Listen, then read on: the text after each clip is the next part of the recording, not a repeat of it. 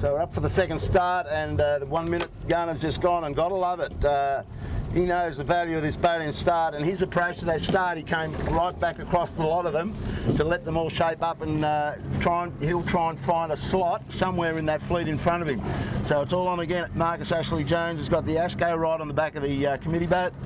Slams back up there with a bit of a slot, but it's all going to get pretty nasty here in a minute as they compress on this start line. Evan Walker's, oh sorry, that's Pure Blonde, Jimmy Francis coming in there. Gotta love it, starting to wind up now. He's got to get up on this boat. He's coming straight up to the stern of ASCO, who's dead in the water. So Seve's going to wait. He knows that if he doesn't matter if he doesn't want to be early, just wants to be on the boat. And there goes the leeward fleet, Panasonic hurtling away. The kitchen maker had to bail out, nowhere to go.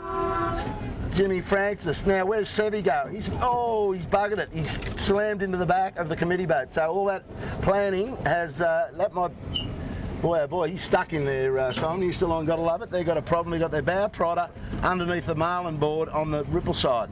So I was just saying how well Seve was lining this up, but he just got squeezed out and he stuck the prodder into the back of the starter's boat. And the fleet is gone. So the best boat out of that was Grant Rollerson. He got his lane, and he's just screwing up there nicely.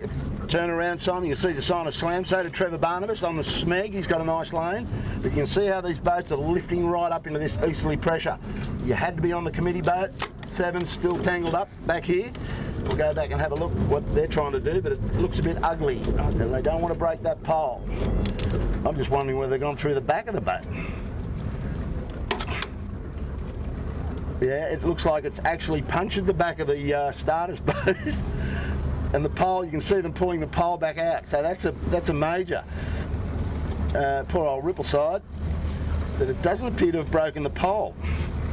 Yeah, it's taken the block off the end of the pole, so they won't be able to set a shoot today. So they're out of business, folks. There's the favourite for today's race, and Pick the Podium had a lot of gotta love it in it, and they're out of business. They've broken their whisker stays. Bad luck, Seve and the guys. Back to the park they go. So anyway, the race goes on, and we'll get up there with the leaders and just see how Slam's going. But he's looking good from here. Come back to you shortly.